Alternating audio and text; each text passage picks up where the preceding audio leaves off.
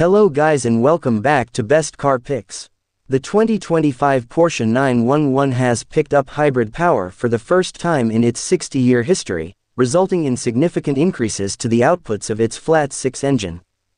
Porsche's new T-hybrid system will at first be exclusive to the 992.2 Generation 911's Carrera GTS variants, though the entry-level 911 Carrera hasn't been forgotten in the major mid-life facelift, gaining a small amount of power and receiving equipment upgrades. 2025 Porsche 911 Carrera GTS.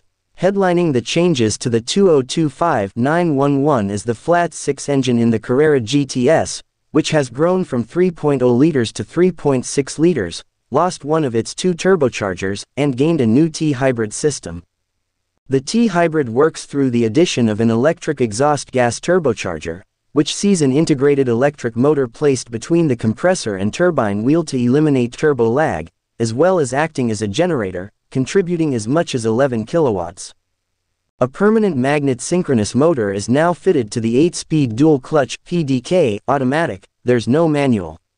It provides an additional 41 kilowatts and 150 newton-meters, and draws on a 400 volts, 1.9 kilowatt-hours lithium-ion battery. Porsche's new 3.6-liter engine now relies on an electronically driven air conditioning compressor, not only reducing load on the power unit but creating space for its pulse inverter and DC-DC converter. The changes have resulted in a 45 kilowatts power increase and 40 newton-meters torque rise compared to its predecessor, with 41 kilowatts thanks to the hybrid system alone.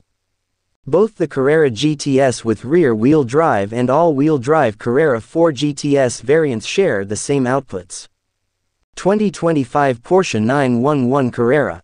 The twin-turbo 3.0-liter flat-six engine is largely unchanged on the base 911 Carrera, save for an intercooler from the more powerful outgoing turbo, and turbochargers from the pre-facelift GTS.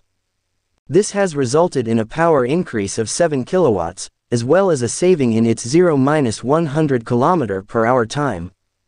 Both the coupe and cabriolet are rear-wheel drive only and feature an 8-speed dual-clutch (PDK) automatic transmission.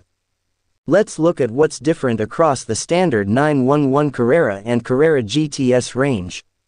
Rear-wheel steering is now standard on all grades, as are new-look wheel designs varying in size between 19 and 20 inch at the front, or 20 and 21 inch at the rear. All 911 variants also benefit from the fitment of matrix LED headlights, resulting in the departure of bumper-mounted driving lights in favor of larger air vents to channel more cool air to the radiators. Additional cosmetic changes include a new full-width rear LED light, a new rear grille and retractable spoiler, a revised rear bumper with new number plate location, and exhaust outlets integrated into the diffuser fins. Carrera GTS variants build on this by adding Porsche's Dynamic Chassis Control (PDCC) anti-roll stabilization system, powered by its hybrid system, a variable damper system, 10 mm lower ride height, active front cooling flaps and diffusers, plus optional HD matrix LEDs. A $5,700 aerodynamics kit available exclusively for the 911 Carrera GTS coupe grades adds a sport-designed front bumper, unique front spoiler and side sill panels, and a fixed rear wing. If you're a 911 purist, you may be surprised to know the sports car now has a push-button starter, rather than a physical key or the rotary dial of previous iterations. A cooled center console storage compartment is designed for smartphones to remain at optimal temperature while charging, though this isn't as big of a technical upgrade as the 12.6-inch fully digital instrument cluster, a 911 first. No longer does the 911 have a central analog tachometer, with a screen replacing it. Don't fret though, there are 7 customizable displays, one of which is inspired by the classic design. While its infotainment touchscreen size remains unchanged at 10.9 inches, Porsche claims, the customizability of the driving modes and the operation of the driver assistance systems have been significantly improved.